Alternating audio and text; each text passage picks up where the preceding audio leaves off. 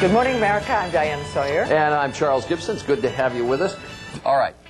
Diane? Oh, no, we're going to take a commercial break. And when we come back, what a new study found out about twins that could help you look younger, longer. That one, Good Morning America, continues. Thanks.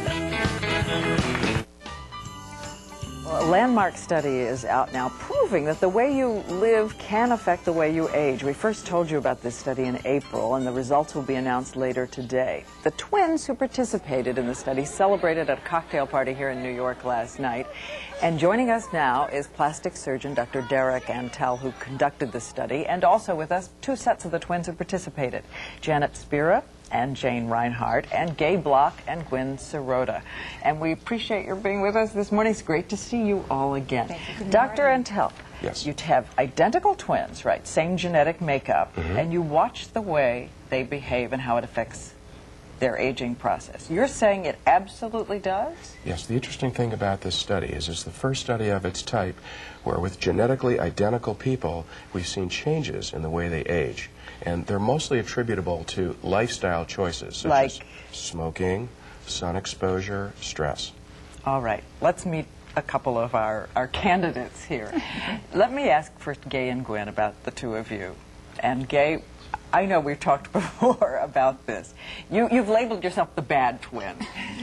What did you do that was so different from your sister? I had a lot of stress in my life. I did a lot of sun, did some alcohol and some drugs.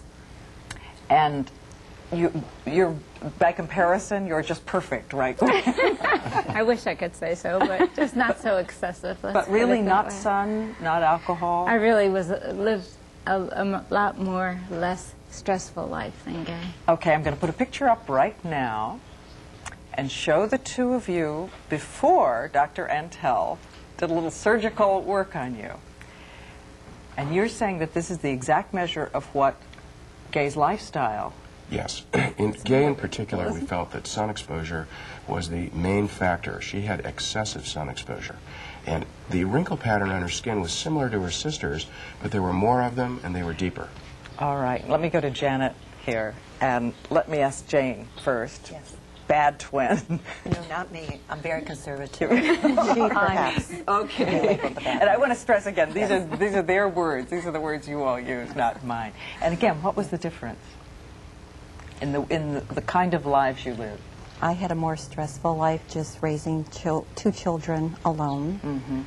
And I lived in the Midwest, where Jane has lived in the South most of her life. All right. I'm going to put up the pictures again and show this to you. And you're saying, again, we can see a life etched on a face. Yes. Now, if you look at Janet's picture, she has a little bit deeper wrinkles, a little excess tissue under her chin.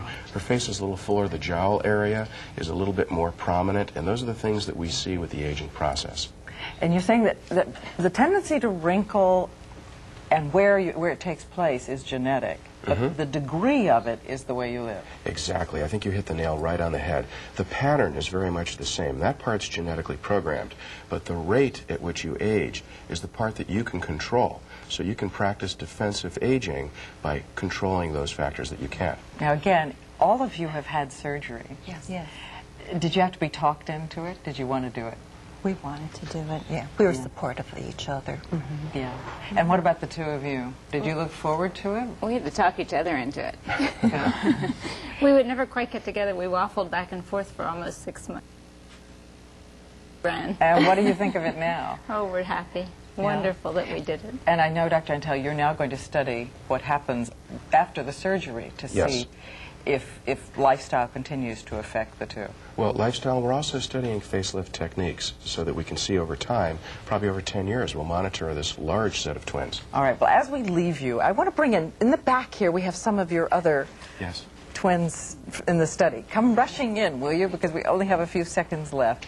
But this is just a parade of identical twins here. Come right around. Come right around in the back. All had surgery. All proving the same point, you say. That your mother was right. Once again, and we thank you all for being with us. We'll be back.